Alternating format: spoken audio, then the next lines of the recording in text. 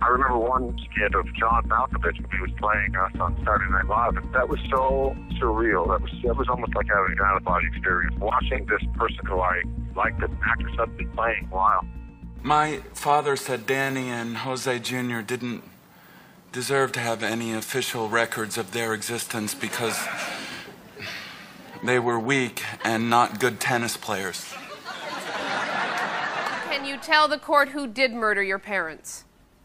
Our other two brothers, Danny Menendez and Jose Menendez Jr.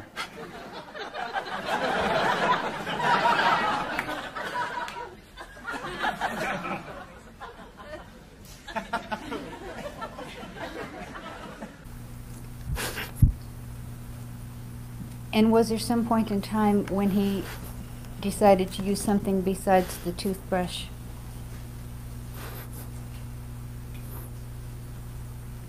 Yes. And did he try to anally penetrate you with something else? He did. And what was it? He raped me. Did you cry? Yes. Did you bleed? Yes. Were you scared? Very. Did you ask him not to? Yes. How did you ask him not to? I just told him, I don't.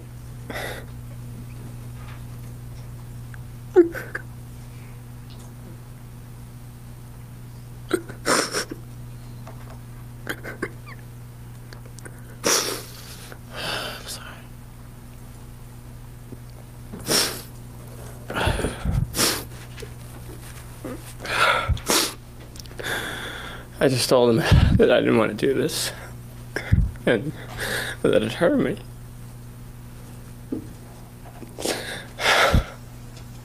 And he said that he didn't mean to hurt me, and he loved me.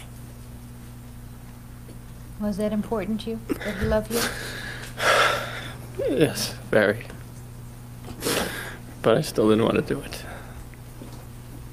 Your Honor, all four Menendez brothers have been under a tremendous stress. Erik and Lyle just went to the bathroom to cry.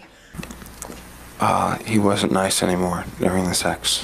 You have to put the mic in. He wasn't nice anymore during the sex. Now, do you recall the first time that he wasn't nice during the sex? Yes. Yes. And you were 11? I was 11. The reason you're having trouble is it's not facing you. Face it towards I know. I need to use the restroom. I need a break. Okay, we'll take a recess and we'll resume at 3:30 or 2:30. I'm sorry, 2:30, ladies and gentlemen. Don't discuss the case with anyone or form any opinions about it. We'll resume at 2:30. They're in the bathroom. And once again, I don't suppose they would come out of the bathroom for anyone but you two, correct? Yes. Yes.